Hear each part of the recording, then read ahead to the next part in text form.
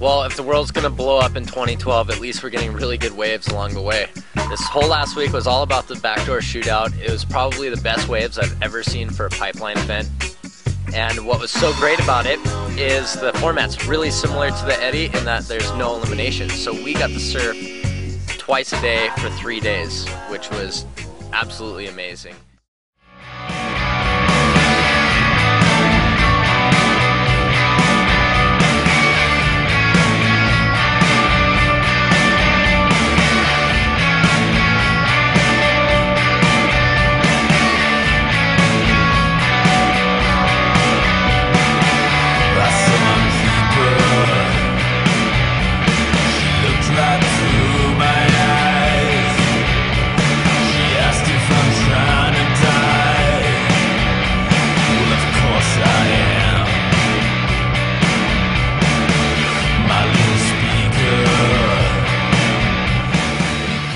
All said and done, Reef McIntosh walked away with 30 grand in first place. A well-deserved victory for a guy who's always been this close.